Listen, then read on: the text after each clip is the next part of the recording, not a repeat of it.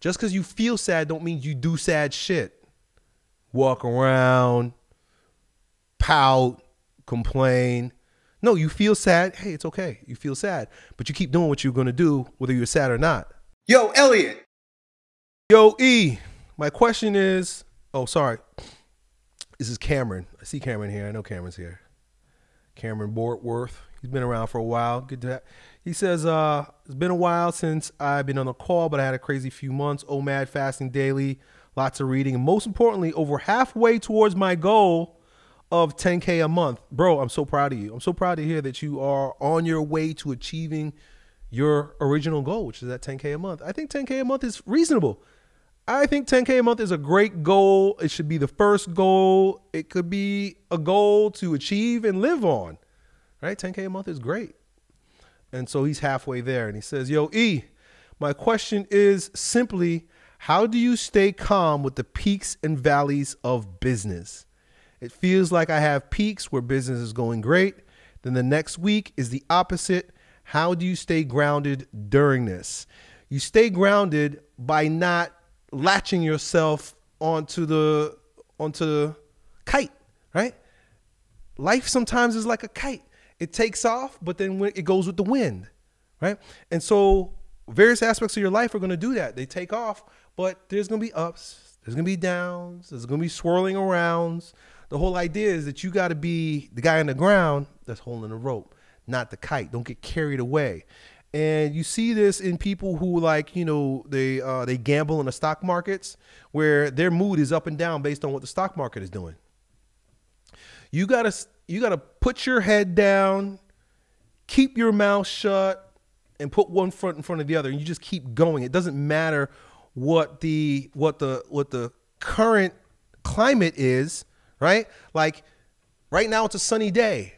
Right now it's a sunny. I'm looking out the window. It's sunny out here. But this morning it was cloudy and we had drizzles. Now, what if I would have planned my whole day based on the fact, and I live in Florida, so Florida is like that, it sticks right out into the ocean.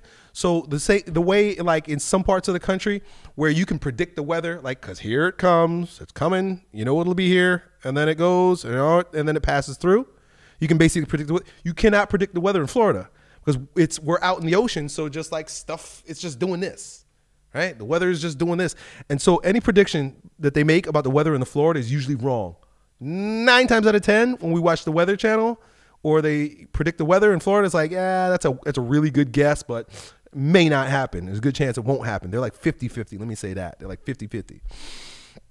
So, but if I were to gauge my day based on the fluctuations of the weather here in Florida, I would be schizophrenic. I'd be crazy because it's raining one minute and then it's sunshine the other minute. It literally will do that. And it'll be like this.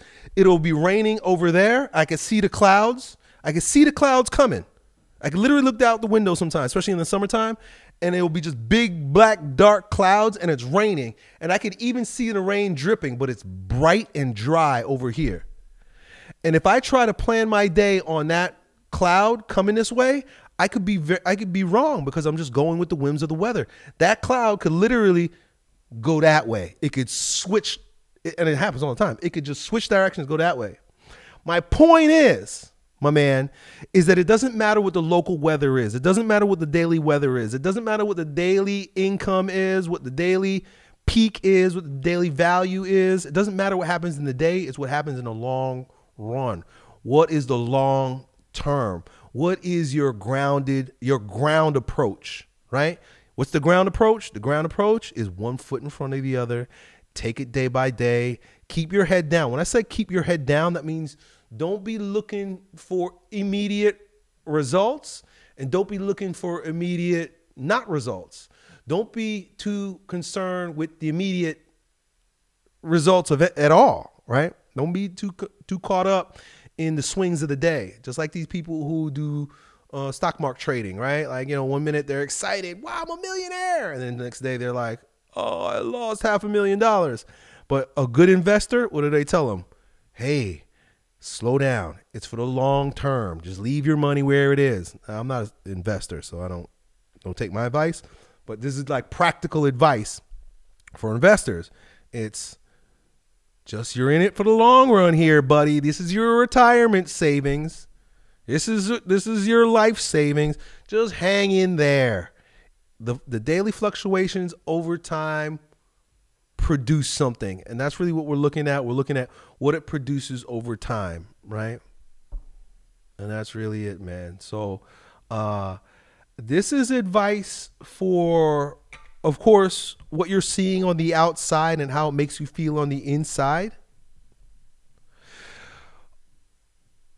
But it's a scourge amongst men these days that feelings become the gauge for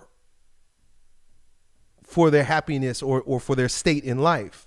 Even your feelings are going to change. So let's say you look at your daily income sheet and it's up. Don't you be up about it. And this is a big one. This is a big one because, you know, we want to feel good all the time. And we bought into this lie that life is about feeling good when it's not. Life is about suffering and sacrifice. I love that. So much better than this chase for this ephemeral happiness, which doesn't exist. So we get happy and we let ourselves rise. Don't let yourself get too high. Don't let yourself rise with it. Just look at it. That's cool.